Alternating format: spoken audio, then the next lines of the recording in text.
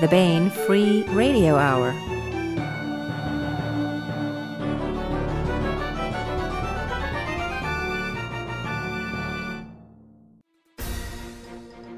On the podcast, very large object ringing Barnard star turns out to be a VLD, or very large donut, with a very large cop reaching for it, which is what the constellation Orion actually is. Plus, we continue with the complete audiobook serialization of Son of the Black Sword by Larry Correia. All right now.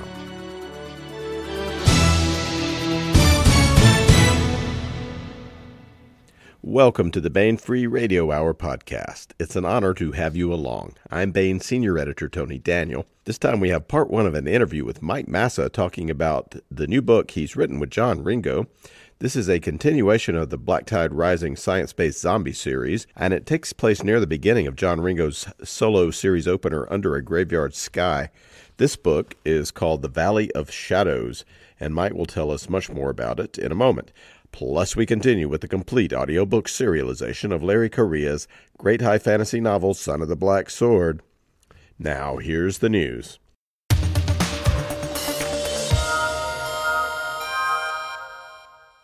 We got a couple of hard-hitting hardcovers with plenty of action, story, and cool speculation for November.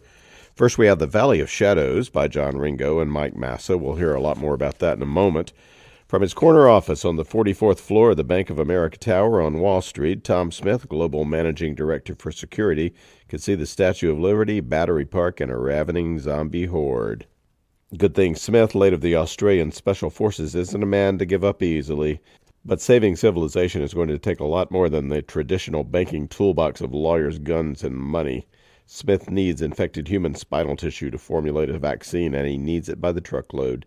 To get it, he will have to forge a shady alliance with the politicians of the city of New York and some of its less savory entrepreneurs. Also out in November is A Pillar of Fire by Night by Tom Kratman. Hey, this is book number 7 in the popular Carrera military science fiction series. Carrera's held off his enemies coming by sea from the north, in the process dealing the naval and amphibious forces of the Zong Empire a stinging defeat. The Zongs won't soon forget the blood-stained waters and the heaped bodies on the shores of Balboa's Isla Real. Now, though, his adopted country of Balboa is under assault from the east, from the south, and from the west, from the air, and even from space. The Zongs, smarting from the butchery around the island, have bounced back and forced a lodgment east of the capital. Their lodgment is still a building, but when it is done, Carrera can expect several 100,000 brave and determined Zong to show up on his barely defended flank. It's beginning to look like the game is up for Balboa and Patricio Carrera, but Carrera's been planning this war for 15 years. He certainly hopes his enemies think they're winning. The Valley of Shadows by John Ringo and Mike Massa, and A Pillar of Fire by Night by Tom Kratman are available now at booksellers everywhere.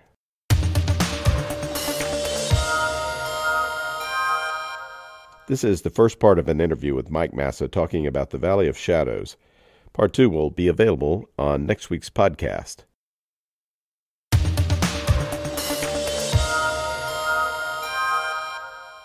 I want to welcome Mike Massa to the podcast. Hello, Mike. Hi, Tony. How you doing this evening? Pretty good. Mike Massa has lived a diverse and adventurous life, including stints as a Navy SEAL officer. Hoo-yah. Investment. Yep. No, I'm sorry. I was just giving the traditional SEAL greeting, which is hoo-yah. Oh, I see. I see. An international investment banker. Do they have a call? Yes, it's called Show Me the Money. I see. And an internet technologist. Mike is currently at a university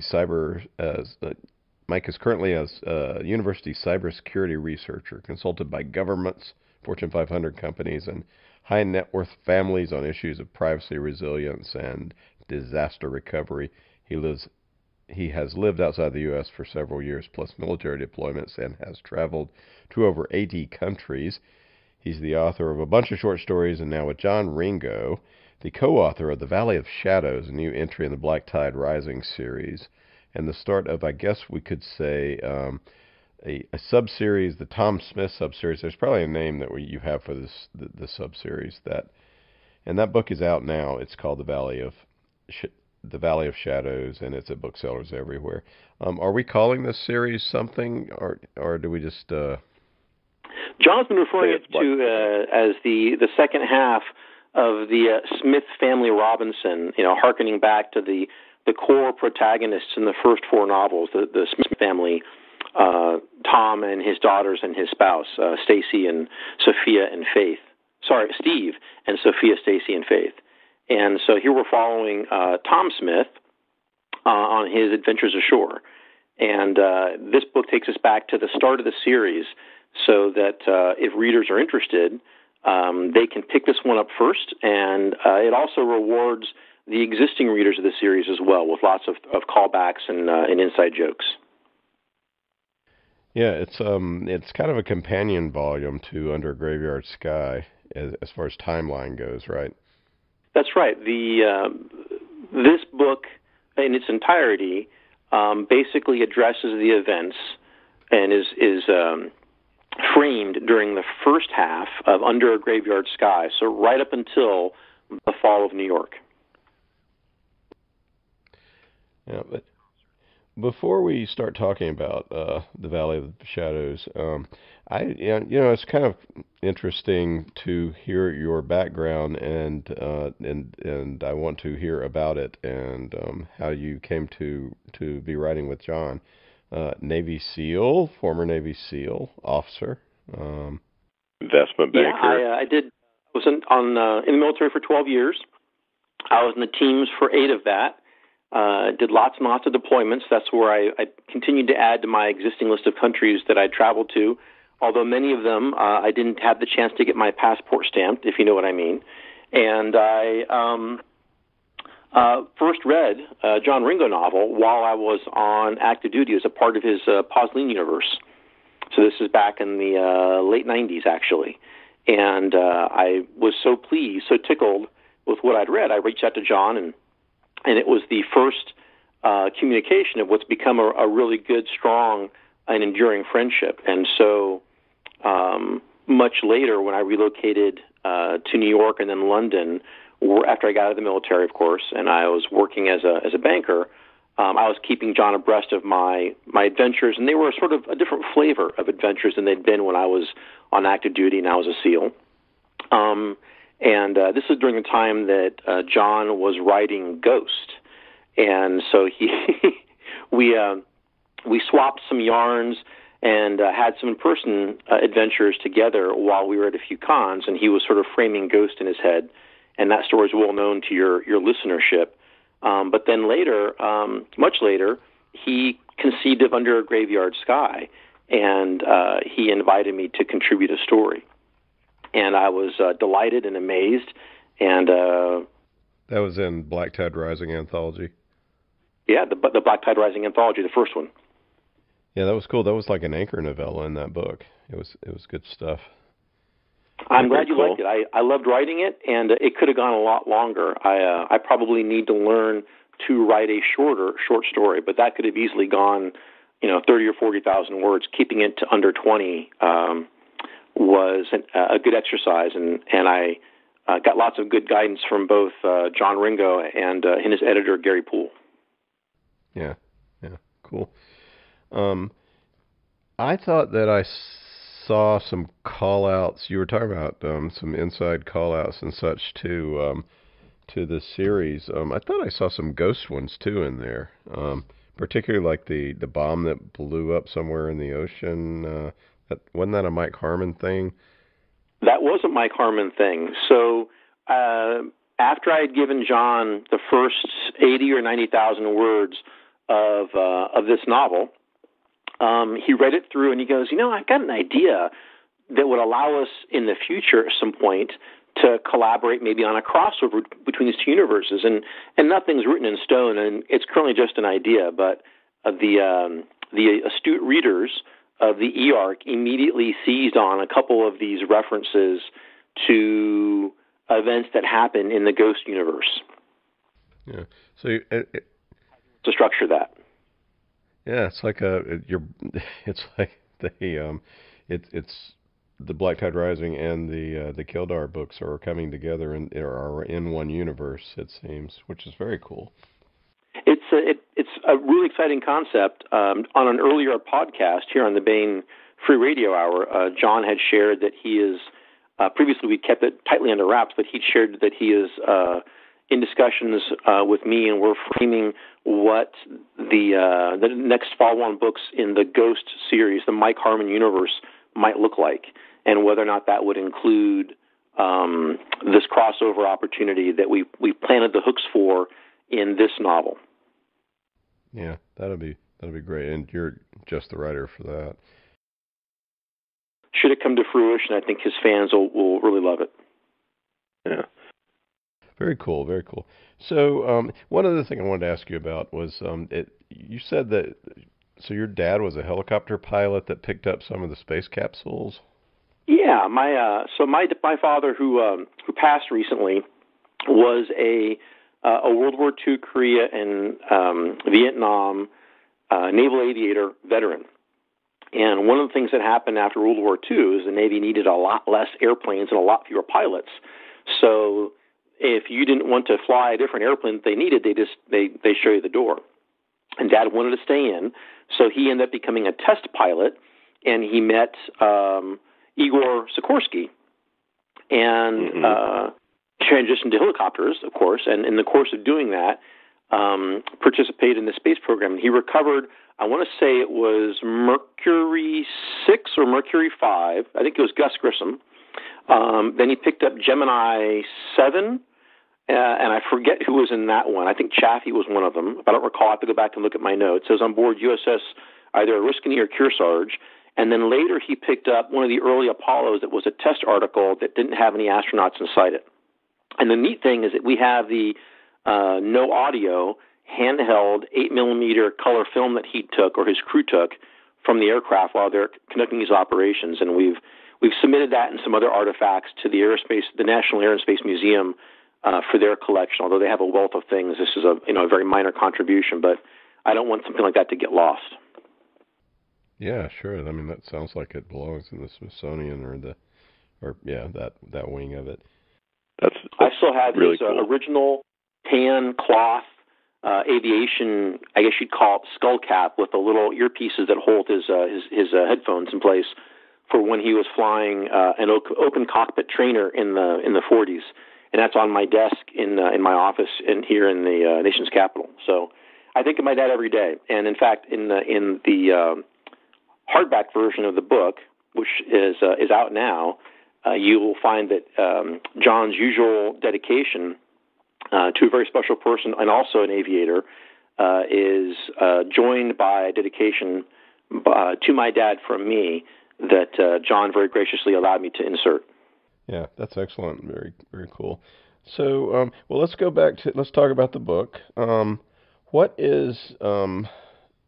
How did you and John conceive of doing this, first of all? What's the origin story of actually writing the thing? I'm pretty sure have I read a portion of this somewhere? You may have. So John really liked and has given me very fulsome praise for the Battle of the Burts story in the BTR anthology. And not long after that anthology came out, I received a message from the publisher, from Toni Weisskopf, and she asked me, Michael, when are you going to suggest or when are you going to propose a book concept and submit a candidate? And I said, well, I've got a few ideas. John and I have talked a little bit about a collaboration. She says, great, bring it to me. And so we wrote an outline, about a 40-page outline, and she goes, too long, give it to me in a page. I'm like, right, you got it, in a page. And I went through a feverish 24-hour period of cutting 39 pages of my outline into one. And that turned into a contract, which we very ceremoniously signed at LibertyCon 30, I believe, in the summer of 2016. And it's captured on digitally, both in stills and movie, for posterity. And John and I felt that once the Smith family had evacuated to the water in the first half of Under a Graveyard Sky, there was this big gulf. What happened to all those interesting characters that John had created, secondary characters in the first book, that he'd left ashore? What happens when you're ashore and you can't escape? And moreover, what was happening from the point of view of the Bank of the Americas, that John's protagonists were working with through the first half of the first book, and it was a natural fit because I've worked in a very large international investment bank, and I worked on the security and the anti-fraud, the money laundering, I should say the anti-money laundering, to be careful how I phrase that, anti-money laundering, and the physical security, executive security, crisis response, disaster recovery, all of it. And one of the things that I had managed for the bank had been the swine flu epidemic of, I believe that was 2009, now a decade past. And so I was able to draw on really how the bank responded, and the banks work together. They collaborate. They don't, for emergencies like that are global, they tend to share information. And I gave John an outline of how critical it is to respond to an emergency in a way that keeps the financial engines of the world functioning, to allow the economy in turn to function, to allow the businesses and researchers and individuals that will find the cure, manufacture a vaccine, distribute the medicine, and transport the patients, and keep all that big engine working. Because without this digital make-believe money that we all agree to believe in, it all comes to a screeching halt, especially in the areas of liquid fuels and highly perishable groceries. Those things are all the financial activities that make it possible for you to go to the ATM, fill your gas tank, buy a gallon of milk, fill your prescription. Those all depend on daily interbank loans of money in very large sums. And if you can't do that, then the businesses literally cannot operate. When I was living in New York during Hurricane Sandy and Irene, the first hurricane radically stressed the liquid fuels portion of the infrastructure, because the actual distilleries, as well as the landing places where the crude oil comes ashore, were affected by the storm. They had no power. And if you don't have liquid fuel to run a city, you've got a real problem. And so it got close enough that they were actually rationing fuel to people to every other day, and rationing how much you could take, because there simply wasn't enough to go around. So I simply extrapolated from those experiences and added a whole bunch more pressure, dropped a lot more disaster on top of my characters, and then let them find their way out of it. Yeah. Until I read the book, I never had considered how integral and essential a bank is just to staving off any apocalypse that might be on the way. You really did a great job you and John did a great job of creating a dire sense of, man, this bank needs to keep working, right? It all goes for a ball of chalk really, really rapidly, and it's a little terrifying how rapidly that occurs. I mean, we talked a bit about, okay, so who's best positioned to live without banks? And John's vote was for the Mennonites and the Amish and other typically religious communities that have built on a culture of self-reliance and not relying on high tech. And they may not even notice, other than the fact there may be looters and increased heightened amounts of criminality. They may not otherwise notice that the power turned off because they don't use it, and they don't need gas. They're using carriages and horses, et cetera, et cetera. The rest of us are not Mennonites, so that's... No, we definitely aren't. And of course, the other feature of John's Black Tide Rising universe is this extraordinarily virulent virus, the two-stage virus that he and Dr. Rob Hansen dreamed up, and that had to be the explanations and the technical details behind it in the first book had to be substantially dumbed down in order for the manuscript to be released and approved by Rob's employers and some of his colleagues at the CDC. But suffice to say that it's a terrifying new idea, and if you accept some of the premises that John and Rob stipulates, a lot of what happens in Graveyard Sky and now in Valley of Shadows, it follows quite naturally. So, explain that. What is this virus? How does it operate? What is it doing to people as the book opens? John and I share a sort of disdain for the traditional shuffling magical zombie that really is an undead person somehow magically animated. And he was just tired of the whole zombie trope. He decided to do it as realistically as he could. So he came up with the notion of a virus like an avian flu, and imagined that someone could use the evolving technology and science of synthetic biology to compel the virus to express not just a copy of itself, so you don't just get sick with the sniffles and the headache and the joint pain and tummy trouble, but they blended it with a modified rabies virus that would attack the parts of your brain that control higher thought, rational thought, and the ability to speak and self-awareness and all those higher brain functions that really make us what we are. So if you combine the virulence and the ease of spread, airborne spread of, say, avian influenza, with the dire results and consequences of a modified rabies virus, you now have something that looks a lot like a zombie. The person's not dead, but in terms of their personality, the gestalt that made them who they are, they're not there anymore. And they're to borrow the term, they're rabidly aggressive. They don't have any social mores. They're each one is an alpha predator, and they work in a pack system. And they exist pretty much to find things and eat them and make more of themselves.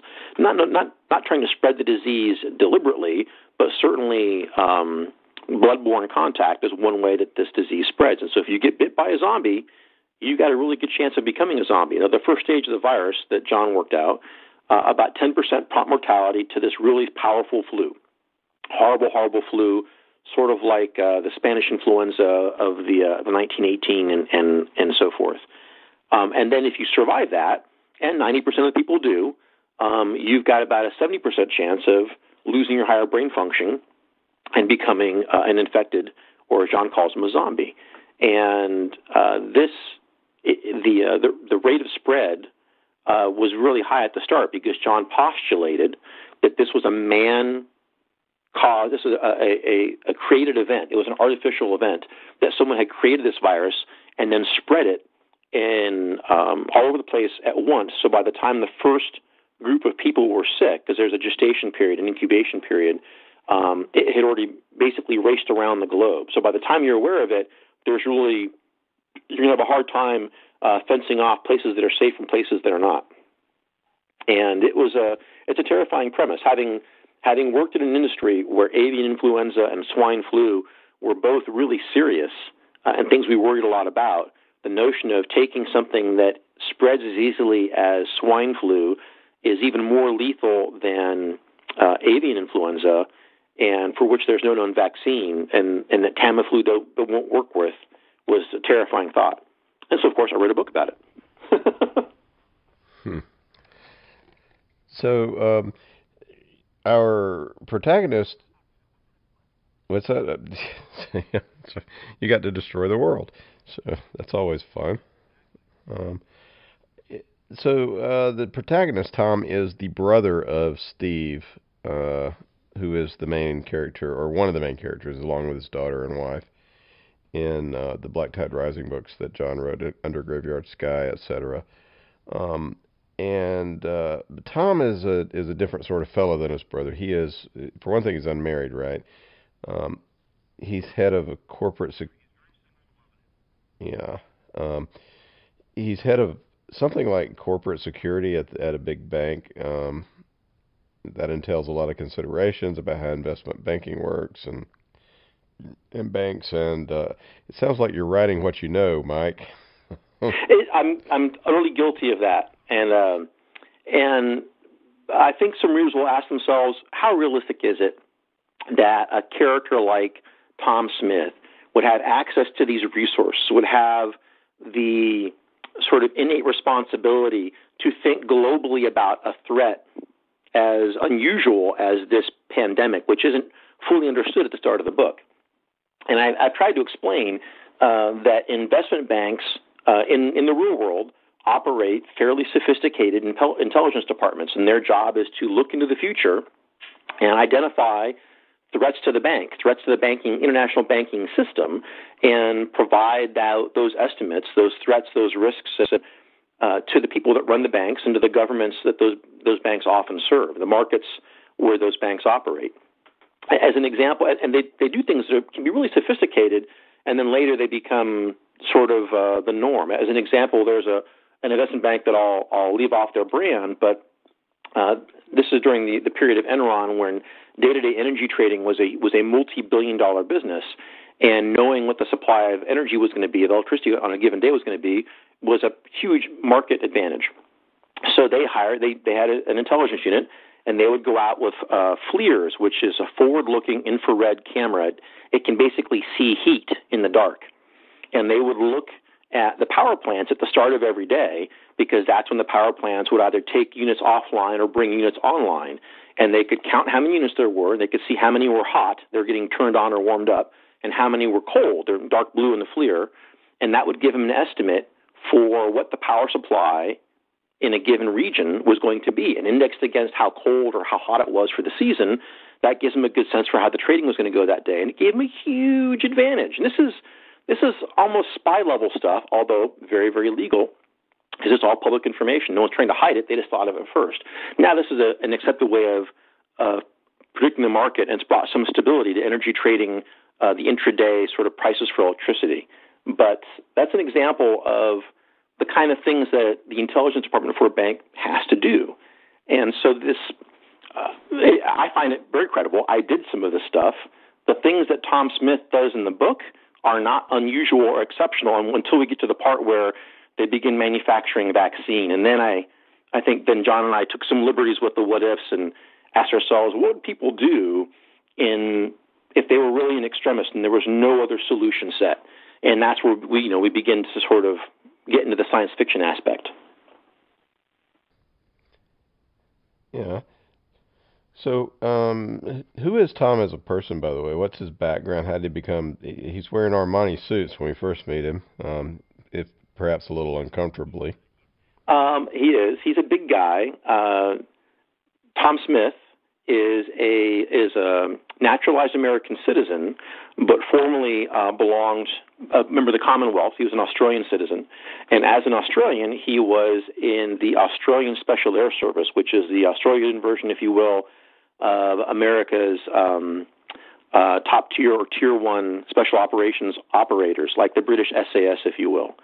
And in the preface to the book, I call out a real world event where there was a catastrophic, in fact, there's a successful assassination attempt on a major globally recognized banking figure. And when that happened in the real world, the banks in the real world in our historical timeline said, the way we're doing security is not going to work. We actually need to up our security game. And in the real world, they began hiring people like Tom Smith.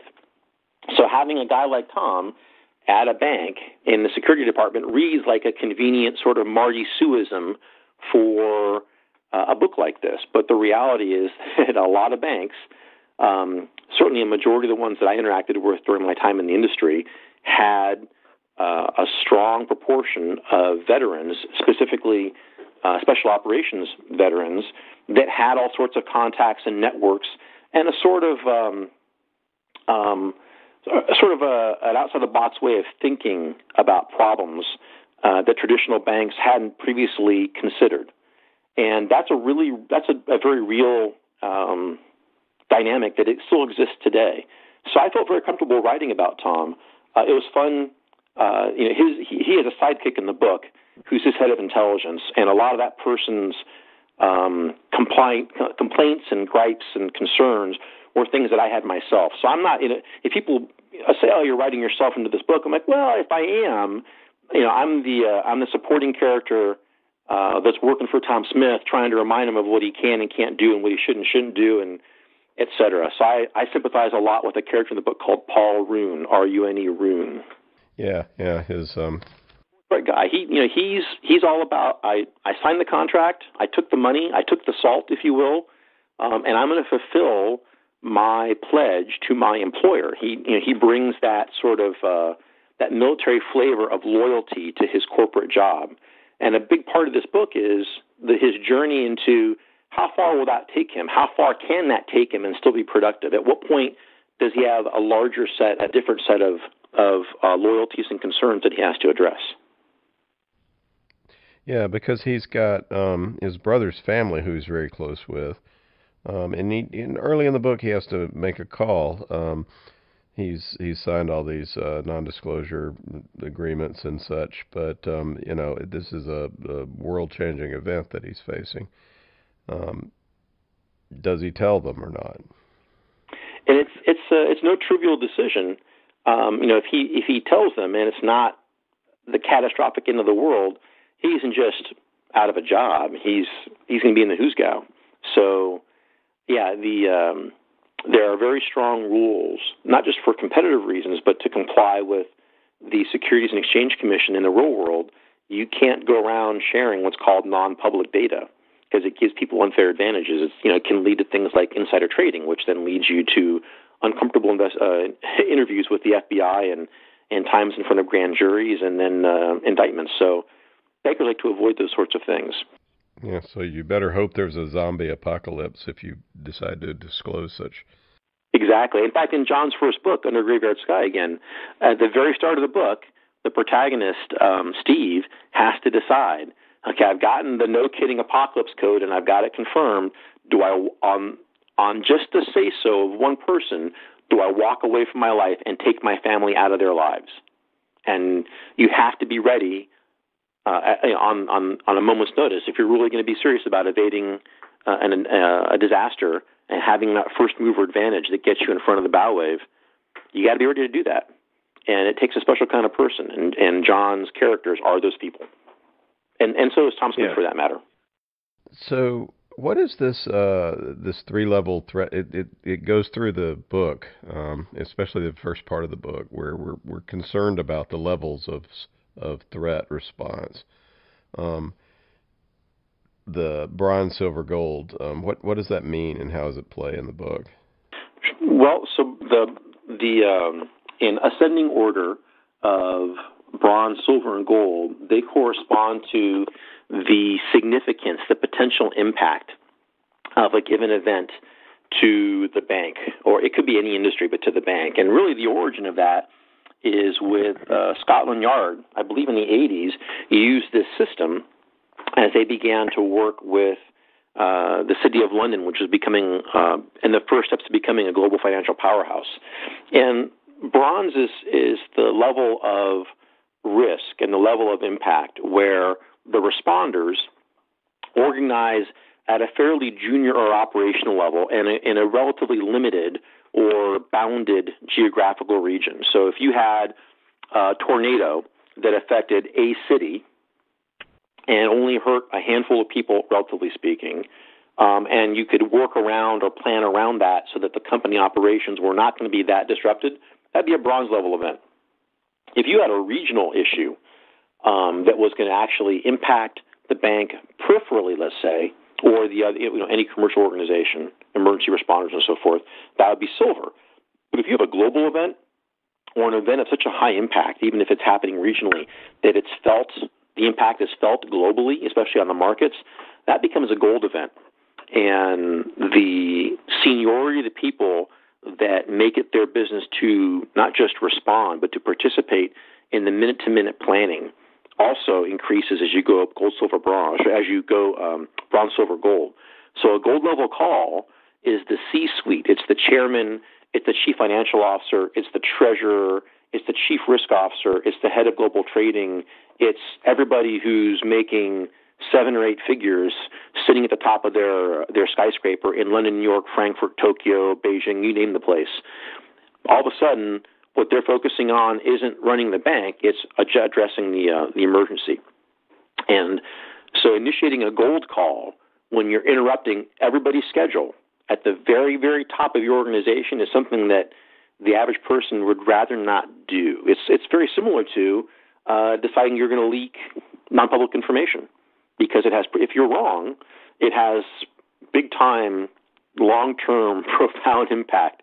You don't want to be a managing director that causes the chief operating officer or the chief executive officer of a Fortune 50 company to stop everything they're doing. We're talking like you're stopping a Bill Gates, so you're stopping any of the titans, Jeff Bezos or Elon Musk, and you're saying, stop everything you're doing, pay attention only to me. I'm not joking. You got to hear this and you got to participate. Drop everything else, and they do, simply on your say-so. Then you start briefing them. If you get that wrong, it's what's called in the industry a career limiting move, or a CLM, and you only get one of those. So that's the gold, silver, bronze levels of interaction and crisis response are very real. And if you were to plug those into a browser search engine, you could read more about them. Yeah. Well, what's going on in New York and the world that with these infected that is leading to these problems that are calling for color-coded alerts?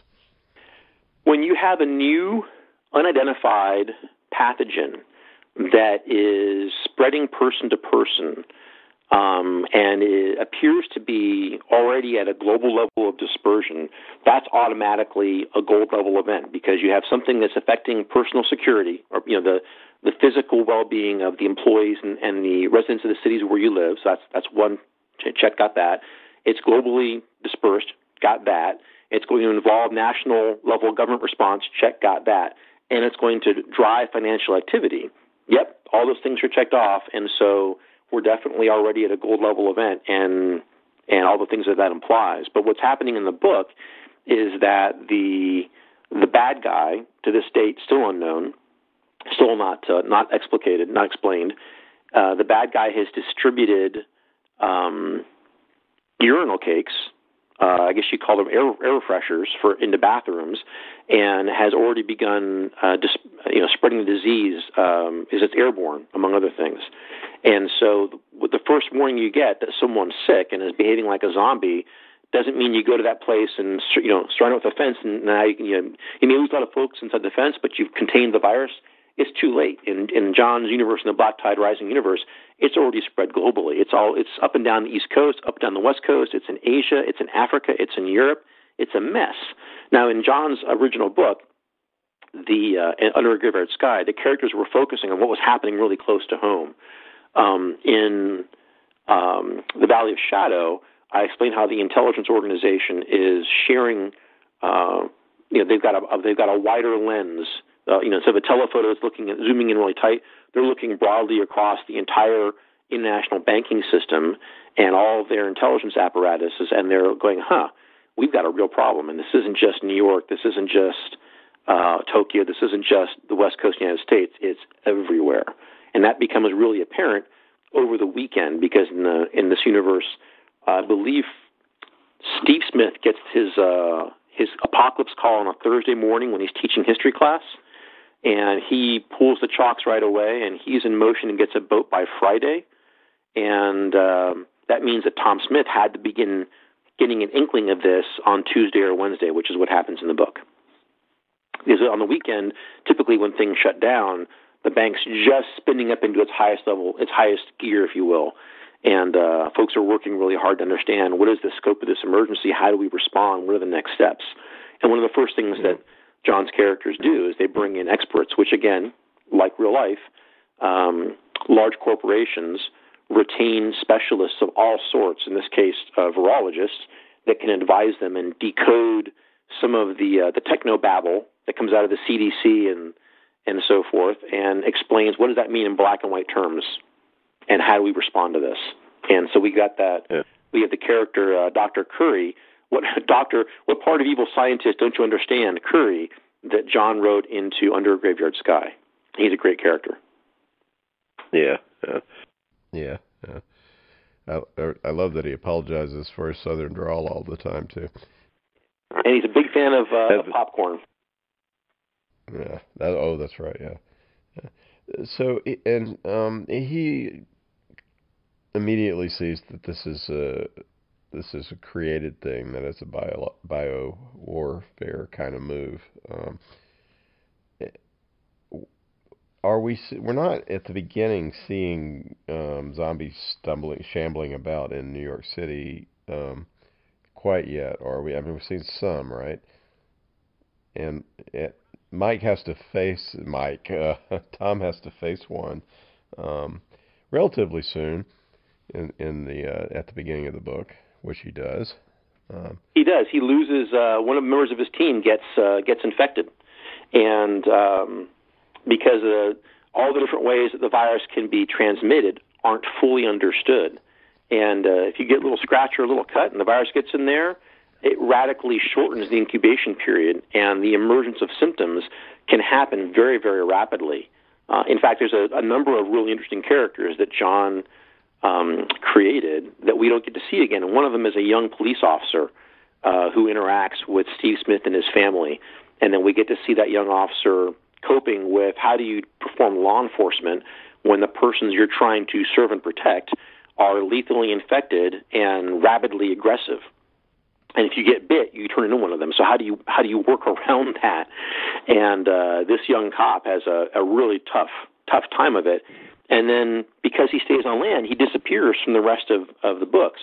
Well, he's revisited in the books that John and I have written. So we have The Valley of Shadows, but the sequel is already written, and I think Baen's going to release a schedule for that sometime next year. Oh yeah, well it's going to be a summer book. I believe it's July or August. It's already on the schedule. Super. So yeah, that's the. It's hard. One of the things that people struggle with in real life is determining, hey, am I in an emergency? Is this going to require me to make decisions differently than I usually do? And people have a really strong emotional inertia. They want to pretend that things are okay. There's a hurricane coming. Well, I'm not going to leave. It's too much trouble. It's going to blow over. It's not a big deal. Even if it blows really hard, I'll be fine in my house. And they don't want to acknowledge the existence of an emergency. And think of it as sort of keep calm and carry on steroids. And after a certain point, that kind of response is actually contra survival. And so in this book, and in John's books, you see people who don't survive, who desperately cling to that hope.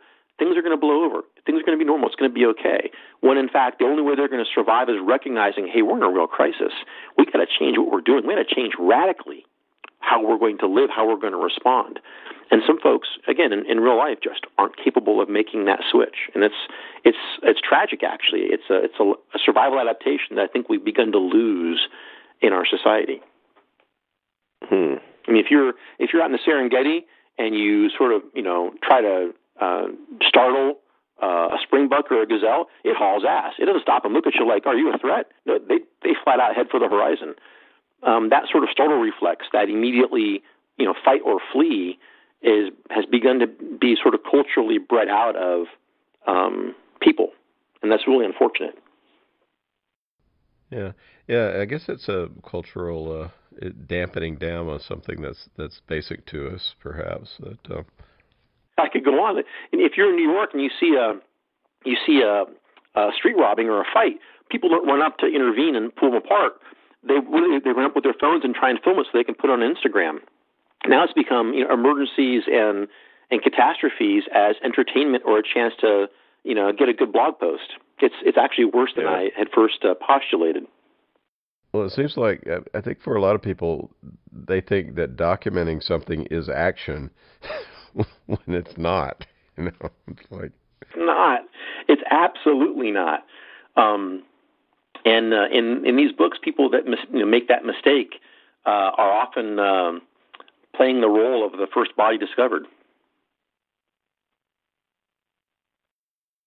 So Tom does not make this mistake in the book, and although he has to agonize over when to call in what, and there are other emergency response teams and people that are becoming engaged with this, and there's a real interesting sort of amalgamation of folks that come together to do something about this, and they're not who you might expect. Although there is the Office of Emergency Management. So tell us about another character who I kind of like, because she's kind of like a good guy sociopath, which you don't see very often. Joanna Cohn. So Joanna Cohn is the director of the Office of Emergency Management for the City of New York, which is a very senior level position and become even more influential and more senior, and has a greater budget in the real world as emergencies and climate events have pummeled New York and the tri-state region. But in the book, she's a 9/11 survivor, and she's NQR. There's something not quite right about Joanna, and she has an agenda. And as long as she can turn her, let's call it, professional aspirations and goals in a direction that benefit the city, if you will, things work out pretty well. You know, her motivations, as long as she's doing things that are kind of constructive, it all kind of works out. But she doesn't regard the potential fall of civilization or the absence of rule of law or the death of the mayor. Those aren't bad things to Joanna. Those are opportunities. And as these things are, as the crisis deepens, because she is who she is and has a role that she has, she's interacting with and actually teaming with Tom Smith and the other banks that are running sort of the, if you will, the commercial side of the response to this disaster. And they're also partnered with the New York City Police Department, which, again, is something that would happen in real life. And they're also partnered with a rather unusual, let's call them an entrepreneurial element that we would, in good times, would just call criminals, that have a network and know how to run an economy that's not the official economy. Because if you're dealing in the sourcing, manufacture, and distribution of vaccine, which can't be, legally and lawfully acknowledged, you need to work with people that are comfortable conducting business where the streetlights don't shine. And so they need someone like Frank Montecardi. They need someone to provide discipline like Captain Dominguez of the NYPD, the first precinct. And they need someone who understands the emergency side of things for the city, but who is, let's call it, morally flexible, and that would be Joanna. So this quartet forms the heart, if you will, of a cartel that's trying to manufacture vaccine illegally, but critically in volumes enough to prevent the fall of the city, to keep things running long enough, to keep that economy running, to keep the banks operating, to keep money flowing, to keep things normal enough that everybody contributes long enough for the big pharma companies, the Eli Lillys of the world and so forth, make vaccine in huge global quantities. But it takes a long time to do that. You can't do it in a few weeks or even in a month. And while you're waiting, you have to find a shortcut. And they've come up with a shortcut, but it's not a very lawful shortcut, and it's arguably not a very ethical shortcut. But they think they can make it work. And it's all four of these disparate groups coming together where normally they wouldn't necessarily be particularly close. Yeah, and it happens fairly early in the book, so I think we're not really spoiling it to say what the moral quandary is. And Joanna has no moral quandary about this. she just, her basic is like, how can I convince these idiots? And everybody else. She isn't in it for the money. She's in it for the power. The gangsters are in it for the money. The cops are in it for law and order because they believe, and the banks are in it because they understand the global picture that if they fall here, it falls everywhere, and it's the end. It's the long night. It's the end of civilization as we know it this go around.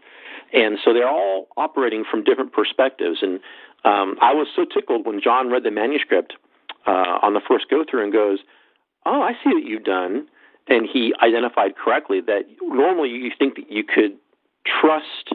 You would look at that party of four people and those four organizations and say, okay, these are going to be the natural allies and the natural antagonists. And I deliberately turned that on its head. I don't want to give too much away. But as the city devolves slowly but faster and faster into chaos, this quartet, this cartel, comes under tremendous strain. And because they're all, maybe except for Joanna, they're all human people, if you will. Now, she's human, but she's not, like I said, she's not quite right. She's some Harvard neuropsychiatrist's thesis paper that hasn't been written yet. And then, how are they going to collaborate? How is this going to come to an end the night the lights go out in New York, the night of the last concert at Washington Square Park? What happens then? And it's a long, slow build-up. It's like watching a snowball go downhill. At first, it's very small and not moving very fast. But at the bottom of the hill, it's 4 tons of packed ice doing 60 miles an hour. Don't be next to it, you're dead. And so they're trying to gauge the right moment for when do you hop off this ball or try and divert this ice ball.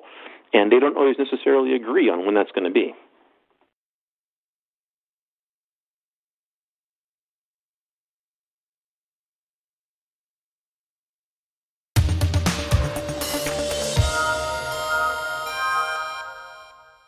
That was the first part of an interview talking with Mike Massa about the Valley of Shadows.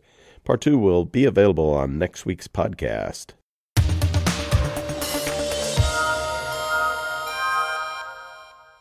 Now we continue with the complete audiobook serialization of Son of the Black Sword by Larry Correia, Book 1 in the Saga of the Forgotten Warrior. After the War of the Gods, the demons were cast out and fell to the world. Mankind was nearly eradicated by the seemingly unstoppable beasts, until the gods sent the great hero Ram Rowan to save them. He united the tribes, gave them magic, and drove the demons into the sea. But as centuries passed, the descendants of the great hero grew in number and power. They became tyrannical and cruel, and their religion nothing but an excuse for greed. The people rose up, and the surviving royalty and their priests were made casteless, condemned to live as untouchables. The age of law had begun. Ashok Vidal has been chosen by a powerful ancient weapon to be its bearer. He is a protector, a member of an ancient military order of roving law enforcers. No one is more merciless in rooting out those who secretly practice the old ways as Ashok. But Ashok isn't who he thinks he is. And when he finds himself on the wrong side of the law, the consequences lead to rebellion, war, and perhaps transformation. Now here is the latest entry in Larry Correia's Son of the Black Sword.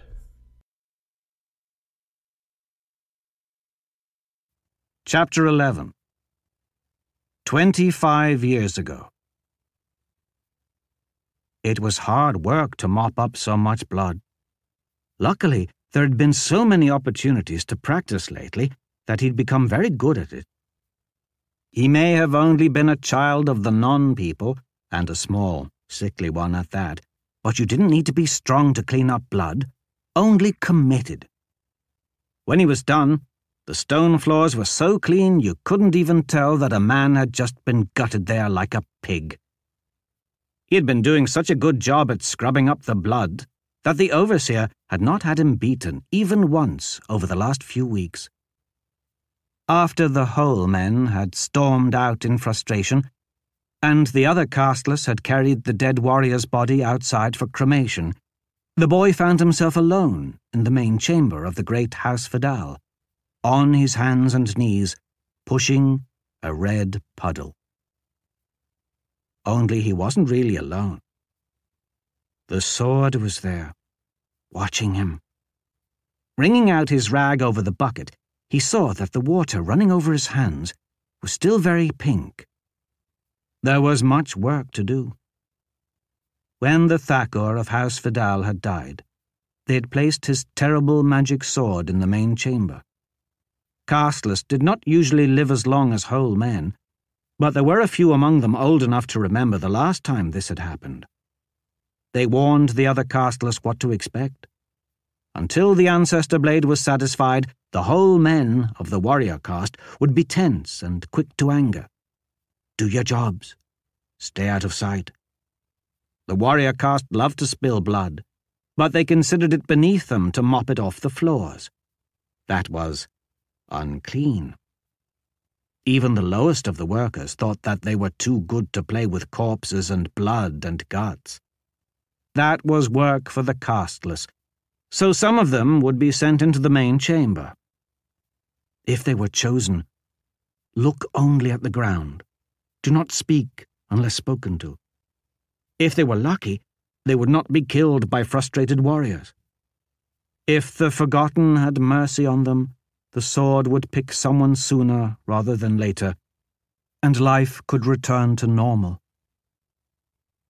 It had not taken long for the sword to begin killing whole men.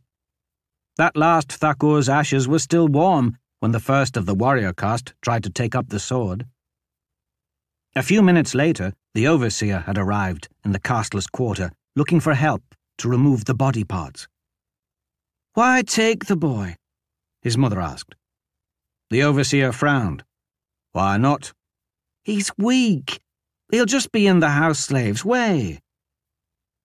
The overseer was casteless as well, but even among the non-people there was order, and questioning his commands could lead to a beating, or worse.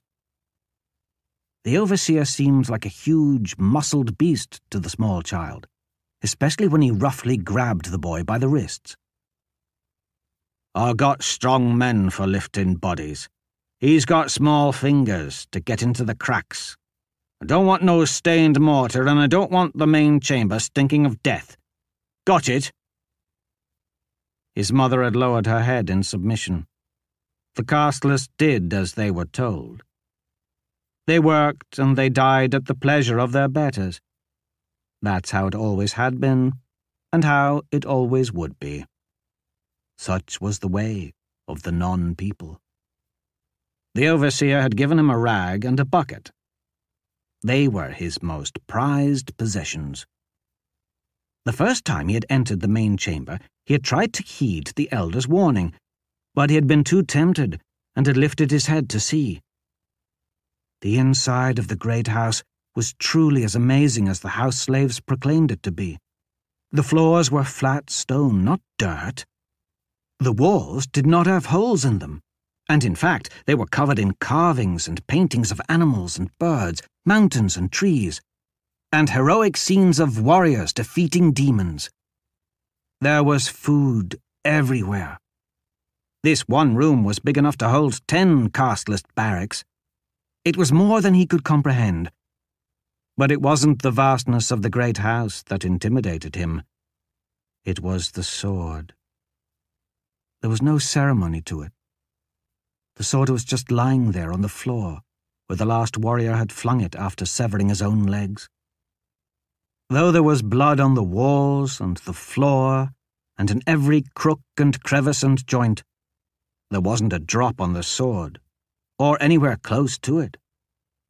In time, he would learn that this was normal for the ancestor blade, as it did not want to stain itself with unworthy life, which was good, because the boy was scared to get close to the sword. He'd overheard the warrior caste speak of the dead Thakur's sword. It was said whoever carried it could defeat entire armies by himself. Only this kind of sword could easily kill a demon from the distant and terrifying ocean. Even the mightiest heroes were scared of the ancestor blade. The boy took their fear and made it his own. He was casteless.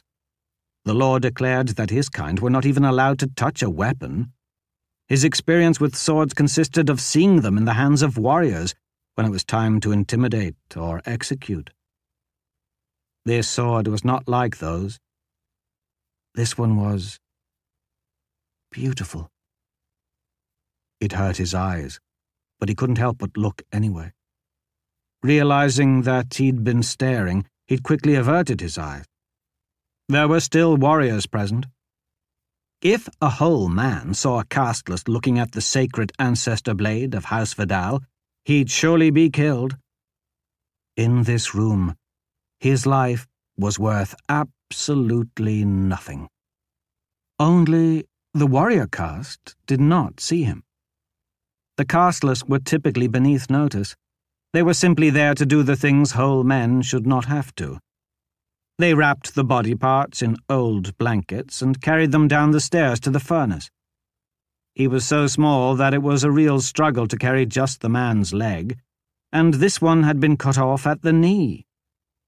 Then he'd been put to work pushing thick blood around with a rag and carrying buckets of water up and down the stairs until the main chamber was spotless. The overseer had inspected it carefully. If any blood got into a gap and began to rot, he'd have to smoke the smell out with hot coals, and the smoke might upset the great house family. The pale stones took the most scrubbing to keep from staining. It was hard, but it was better than the typical unclean duties of tending swine, cleaning sewers, or burning corpses. The first few weeks were very busy, as members of the warrior caste from across all of the lands of House Vidal tried to take up the sword. There was so much blood to clean up that the child found himself working in the main chamber more often than not. The overseer allowed him to stay hidden in there during the day, so he didn't have to walk back and forth to the castle's quarter to fetch labourers. The boy was able to watch many of the warriors' attempts to wield the sword. Few ended in crippling injury or death, but all ended with blood. There was a shadowed alcove in one corner of the main chamber, well hidden behind a few hanging tapestries. The boy squatted there, waiting, his precious rag clean and his bucket filled to the brim with soapy water. He liked this alcove.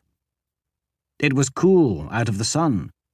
There were no biting insects and, best of all, the whole men could not see him, but he could see them. The overseer had dumped a few buckets of wash water over the boy first, so his betters wouldn't detect the pig, ash, and dung smell of the casteless. It was the first time he'd observed whole men. The law declared that they were separate and better, but outside their armor shells, the warriors didn't seem so different from the non-people. They were strong and proud until the sword opened them up. Then they screamed and bled the same colour as a casteless. Above the warriors were the members of the great house. They didn't look so different than his family, only they were far better fed, wearing real clothing, and carrying themselves without constant fear. But the law said they were superior, so that was the way of things. The house slaves began preparing the chamber by lighting lanterns. That meant that it was time for another attempt. Men in uniform, their station far beyond his understanding, arrived to serve as witnesses. The sword ended up in a different place every time, depending on where the last user had dropped it after it cut him. But the witnesses always stood as far from it as possible, as if it might become angry and cut them as well. The boy knew that was foolish. The sword only judged those who tried to wield it. He was only a casteless blood scrubber, and he already understood the sword better than the whole men in the fancy robes. Someone stopped directly in front of his alcove so he could no longer see the proceedings through the gap in the tapestries. He stood up to try and see past them, but his view was being blocked by two people. He didn't dare move the fabric or risk moving enough to slosh any water from his bucket. That was another entry in the complete audiobook serialization of Son of the Black Sword by Larry Correia. And that's it for the podcast. Thanks to Audible.com and to podcast theme composer Ruth Judkowitz. And the long, drawn-out morning call of Quirky, the camouflage unicorn of the apocalypse, who is said to urinate pure nitroglycerin, but that may be apocryphal. And thanks, kudos, and more kudos to Mike Massa, co-author with John Ringo of The Valley of Shadows. Please join us next time here at the hammering heart of science fiction and fantasy, and keep reaching for the stars.